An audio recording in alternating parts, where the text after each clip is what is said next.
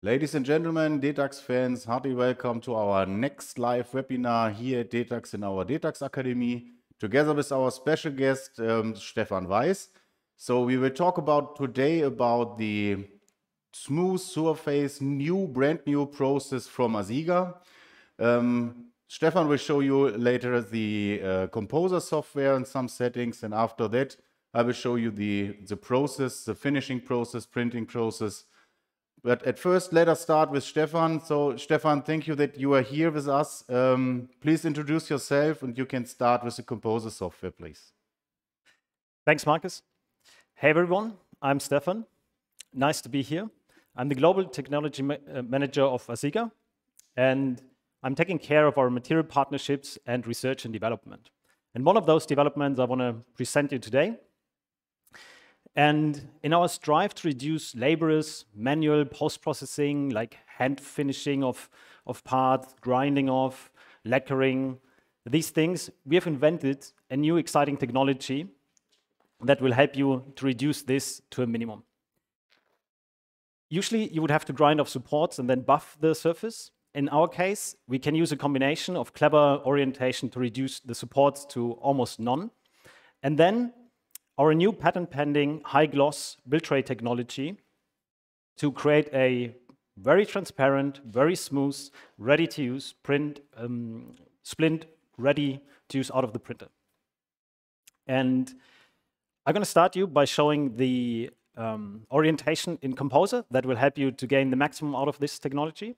And later on, we're going to show you printed and finished examples and a comparison that hopefully will convince you that we have something excited to show. So first, let's go into Composer.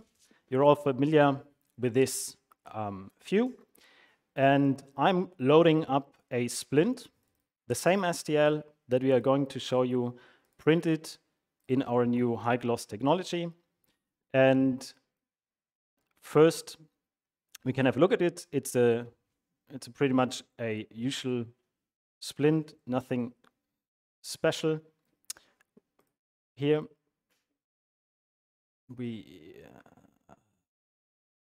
the hell? So first, we want to orient it to get the most out of it. And in a classical orientation, you would probably orient it like this, add supports down here, which you then would have to finish off. Now, what we are doing is we are turning it around and placing it right into the bottom. And you can use this small clipping slider to actually show you what is going to happen. So we're going to start printing right from the build platform surface. The two legs of the arch are going to build up, and then here it's going to combine and print upwards. And you will see there's no island, nothing that would require a support in this regard. You have to make sure, and this is something I want to point out, obviously if you orient it differently, you might have to use a support. Some geometries might want to use a support, but so far I've been able to find an orientation that usually does not require any support. Don't be scared by the purple color. This just means part of it are outside. And a clever design in your Exocut or 3Shape software will help you to add something here that is then just cut off by the base plate, and you will have your finished splint standing ready on the platform. And similar to other techniques, you can print several of those in one go. So, and Stephan, one question from my side. So yes, that means there's not needed any supports. You don't need any supports. No. And also it is later not needed to cut the supports away, to polish this area and so on. Exactly. So you will not have to use a polishing equipment at all. Some might still want to use it. We can discuss this later, but there's no necessity in this case because you don't have supports, and you will have a very transparent part right out of the printer.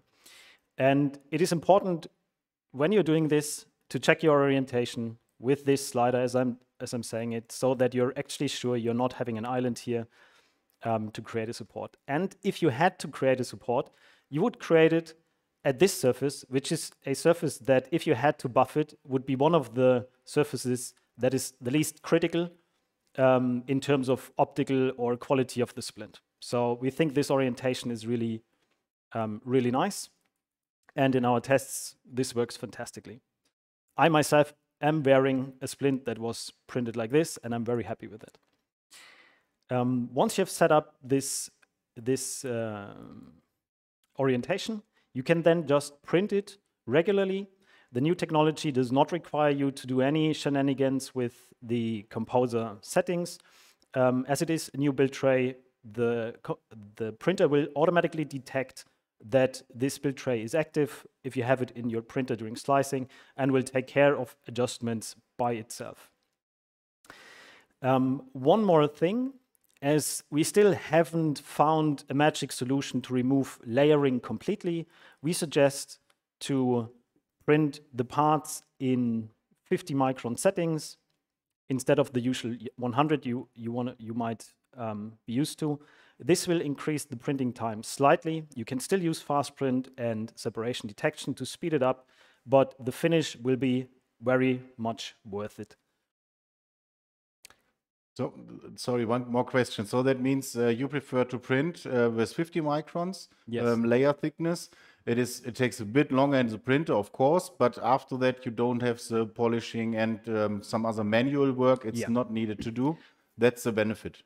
The 50 will give you the nicest transparency and also a very nice surface that is not necessary to polish in the end. If you're really in a hurry, you can use our multi-range feature to print the first part of it in 100 micron to speed it up and then go to 50. But I think that's something for its own webinar if you want to go into advanced, advanced printing. But if you're worried about time, you can speed it up. And in the end, if you're saving your time in the post-process, I think this is very much worth it, because you're saving 5 times post-processing time and manual labor. So a little bit more printing time can always be remedied by a second printer. So perfect. Okay, so that means you finish the print job, and after that you can send it to the printer, as all we know. From this part, normally it is now send it to the printer. Let me show you the process after printing. So we started the printer before that. I can show you now how it works to take off the material, the splints from the platform.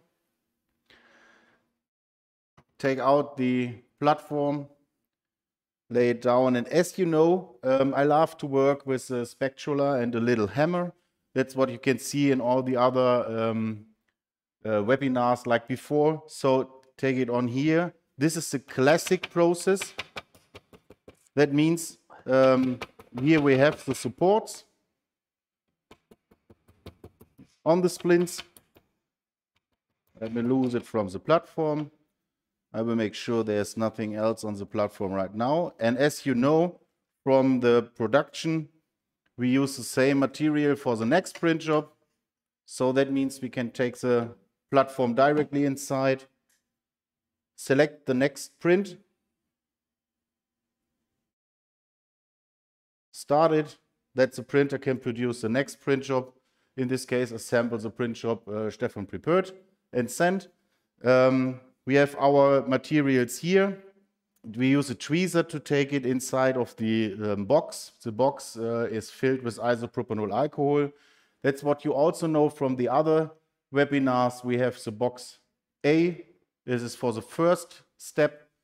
3 minutes in ultrasonic bath. Here inside is only water.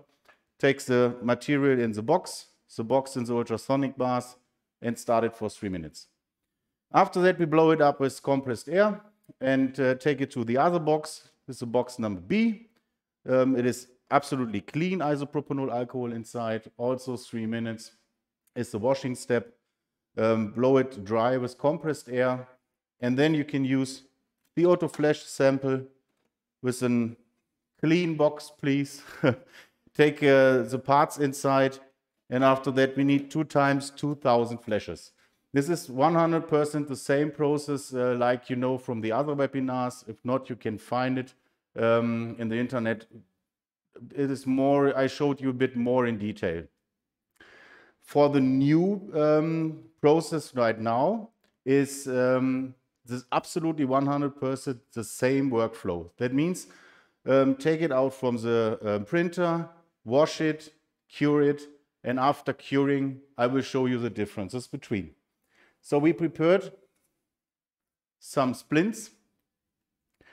This is a regular splint. This is the same one you saw what I take off from the platform. After the finish process, you can see it is polished outside, and it is, as you know, simply not possible to polish it inside. And here you can see the result with the new process. So that means it is only washed and cured. It's not polished. I hope you can see the differences between, this is the regular, the standard step on the left side here. This one is the new step. And you can see it's an absolutely, totally different result. So the new print job, the new design looks like it is polished directly after curing. Also, it looks like polished directly after printing for sure. Okay, guys, so this was a short introduction to show you how it works, the new print job, the new process with the ASIGA Max, with the new system to make sure the surface is smooth directly after printing. Now we have some questions in our live chat. So let me have a look into the live chat. Oh, we have a lot of questions in the live chat. The first question from Emma, thank you very much, is she asked about the settings. Is there anything to set in the Composer software? So Stephan, that means do we need a special ini file or something like this in the Composer software? Yeah, good question. And we have tried to make the process as intuitive and user-friendly as possible. And you don't need to do any adjustments in Composer. The only thing is, like I said, you might want to reduce the layer thickness and make your orientation in a way that you reduce the supports, because in the end, if you have supports, you might have to finish those support pins off, which then reduces the efficiency of the whole idea, or it's against the whole idea of a zero post-process workflow. So in Composer, no, the build tray chip will do the work for you. Yeah. Okay, thanks. So the next question is from Tim. Is there anything needed to make hardware changes, firmware changes directly on the printer? So the great news is no, you don't have to buy a new printer. You don't have to buy a costly upgrade. You will exchange what you would exchange anyway, your consumable, which is the build tray, and this new high gloss technology is a new build tray that enables you to print the splints in this style, in this transparency. And it will be the same cost and the same workflow as you had before. Maybe the only thing in the workflow that changes is you have to be a little bit more careful with the post-processing, because you don't want to scratch or destroy the surface before post-curing when it's most vulnerable, because it's still in a green state, it's still a bit soft. So just give it a little bit more care during washing and curing, and you will be really happy, because then you don't have to put any post-treatment afterwards in it. Yeah. Okay. So guys, we have a lot of more questions. Our back office and the support team will give you all the answers in the live chat now. It's also possible, send us an email if you have questions later. Also, we will send you the link that you have the chance to see the video once more again.